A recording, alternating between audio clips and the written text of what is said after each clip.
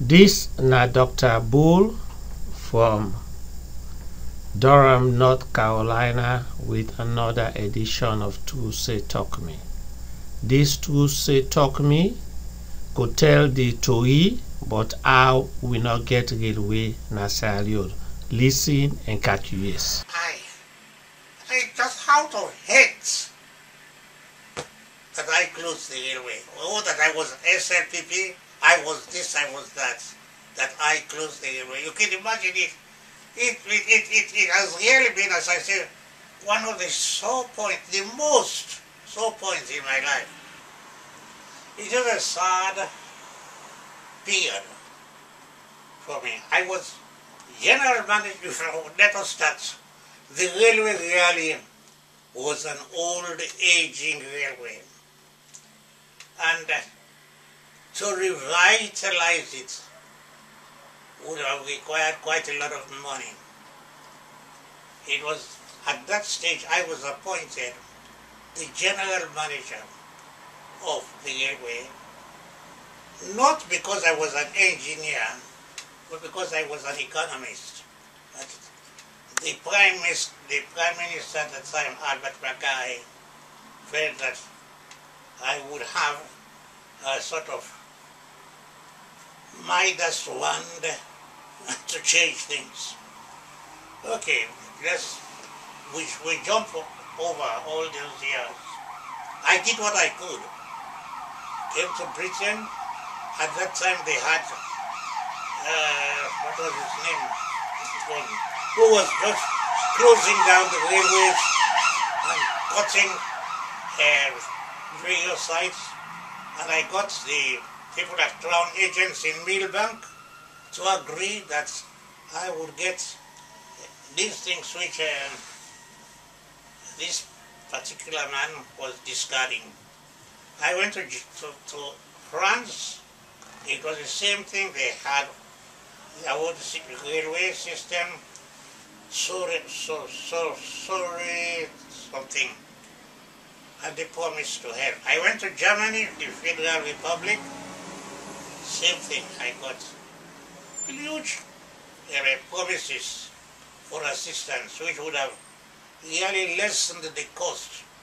I mean, for instance, we only have at that time 2 foot 6 inches gauge rail.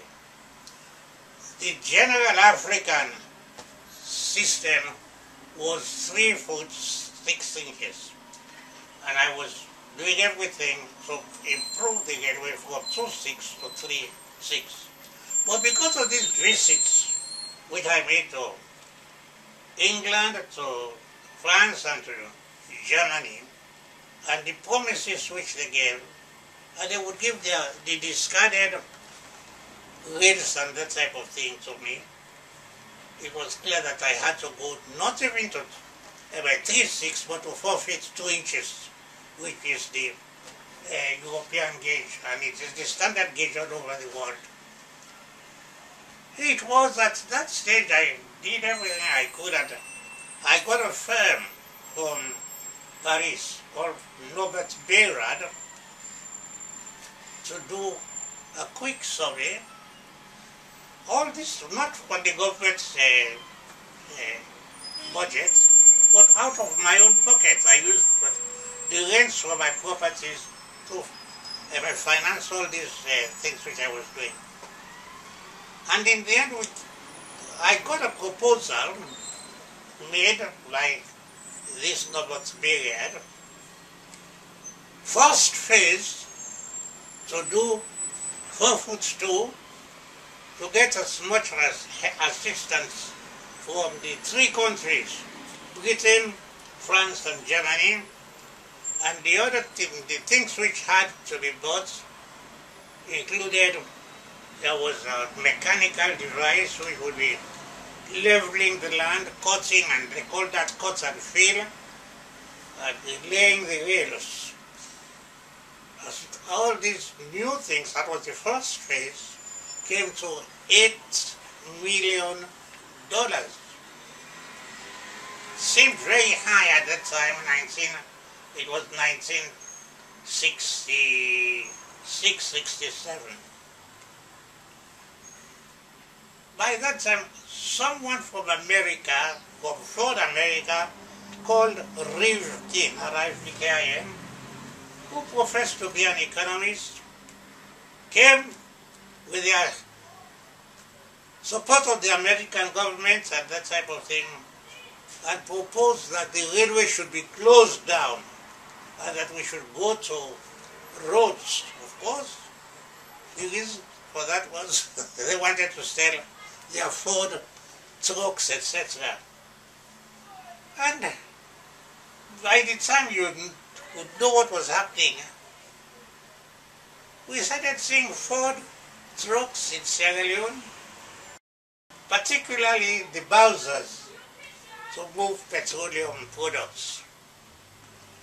Anyway, I prepared my cabinet paper. I was not a cabinet minister. I was general manager of the railway, although I had access to the prime minister and other ministers, and sent my proposals for cabinet. The proposals were received by the permanent secretary, Ministry of Transport. I have not put her name in the book, but she was Muriel Olu Williams. Muriel Olu Williams, the wife of the famous surgeon Olu Williams. And she sat on my paper and didn't send it forward to cabinet. She had already got 2 Bowsers to be taking petroleum products, moving petroleum products to different parts of the country. I didn't know about that. And I went to the Prime Minister Albert at the time and said, Albert, what are you doing with my papers? And he said, Solomon, what papers? I said, I've prepared papers for the railway. It's only $8 million. It would look quite high. But I managed to get people who will give us the loan. He said, I've never seen those papers. I said, Albert, you're joking. I sent those papers 2 weeks ago, and I've heard nothing at all about it. He said, Solomon, I have been asking myself. I have not seen any papers. And then I got furious. I almost lost my temper. I said, well, if you got a system, a civil service, who should be sending papers to cabinet, and the papers don't get to cabinet, what else would happen? And he also was annoyed. He said, Solomon, in cabinet we deal with papers which come before us. We don't deal with papers that we have not seen. I said, Albert, if that is your answer, here and now, I resign from the railway. He thought I was joking. I went to my office and wrote a letter of resignation as general manager of the railway and resignation as the economic advisor to the government. 2 important posts. He telephoned me to come to his office. I thought he was wanting to deal with that. And without mentioning anything about that, he said, Solomon, I've got an assignment, urgent one for you to go. I was also in charge of getting regional arrangements between Sierra Leone, Liberia, Ivory Coast, and Guinea.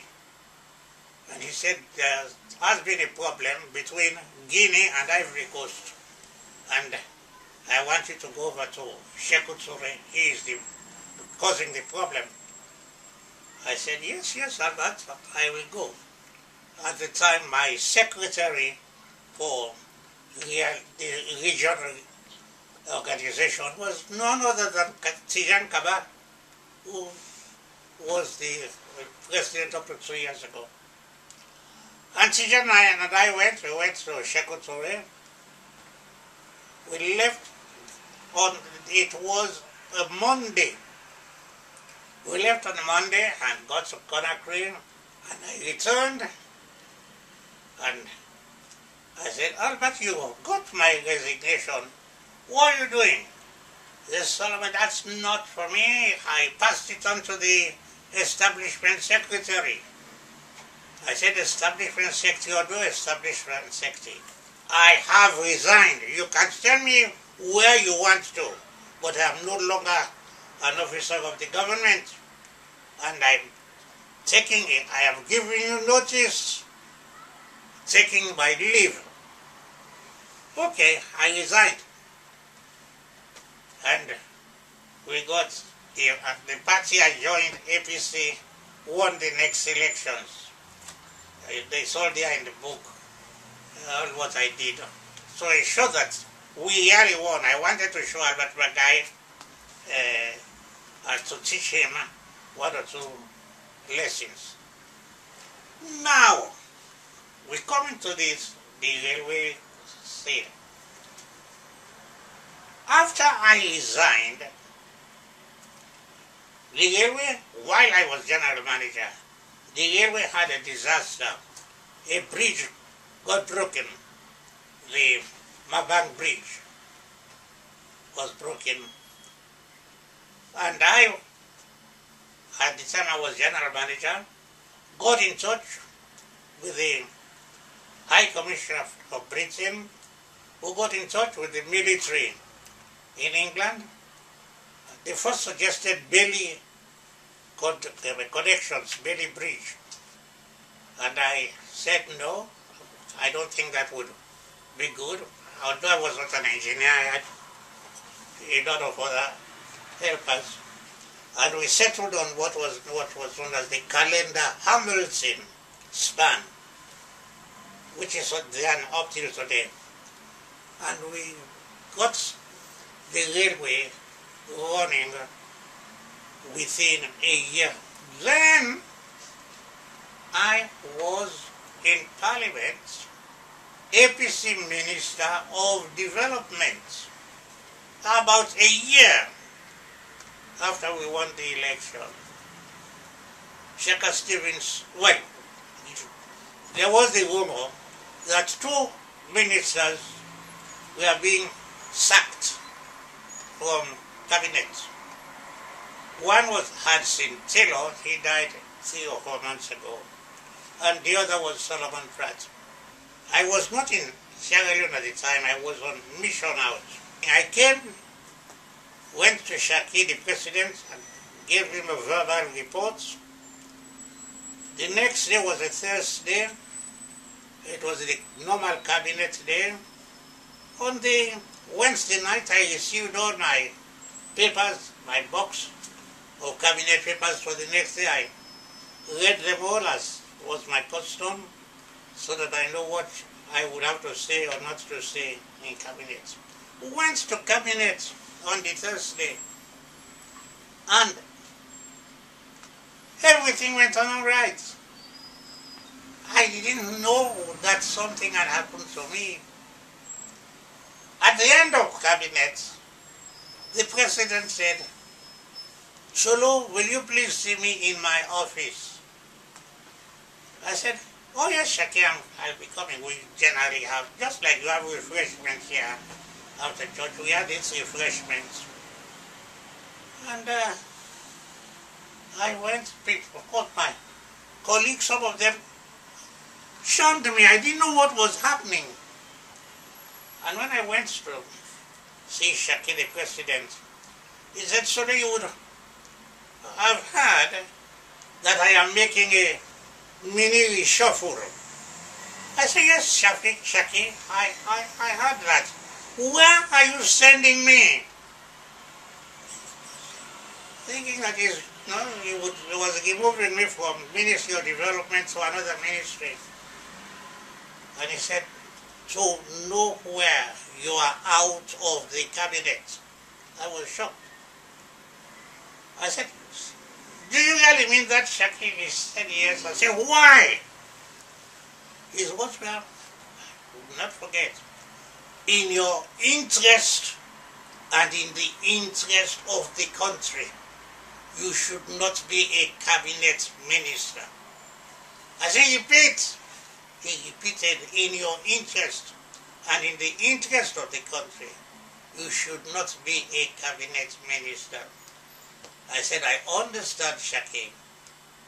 And we had a few chats, and I jumped into my car. Once I was going down by the cotton tree, there were the news vendors with the SIPP newspaper. It was called Unity. Bold headlines.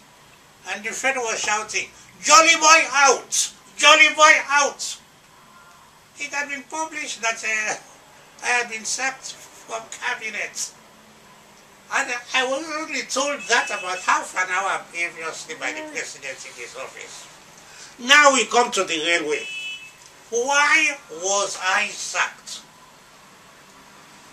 There was a chap who you would know about, called Jamil Saeed Mohammed. He was a financier, a Lebanese, or half Lebanese of Sierra Leone. And at the time, he had gone round Shaka Stevens and members of the cabinet, apart from the fact that I was considered persona non grata, a spy from the SIPP, as some of them termed me. They had agreed to close down the railway.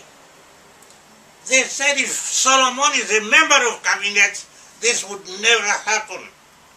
He had made terms of what he would give them and that type of thing. And that he was going to get all the scrap sold, you will be surprised, for $8 million. The money which I wanted to do the first phase. And that was the reason why Shaka Stevens said, it is in your interest and the interest of the country that you should not be a member of cabinet. After I was sacked, that was the time with Norman. He is still alive. He is in London. He was acting general manager. That was the time they stopped the railway. Jamil Saeed Mohammed was the general auctioneer, sold what they could, gave the ministers and Shaka Stevens what they promised, and the railway ceased to exist. I was not in cabinet. I did not even see the papers. They kept everything about the closure of the railway until they were sure that I was not in cabinet. Because had I been in cabinet, I would have raised hell. And when I say I raised hell in cabinet, not even the president would stop me. It would have been calamitous, because I would have made it not a national issue, but an international issue, and they knew that. And they wanted to silence me. So they made quite certain that I was out of cabinet when they took the decision to close the railway quickly and to dispose of the assets. So when people say, I closed the railway, that hurts. Because I had done everything to save the railway.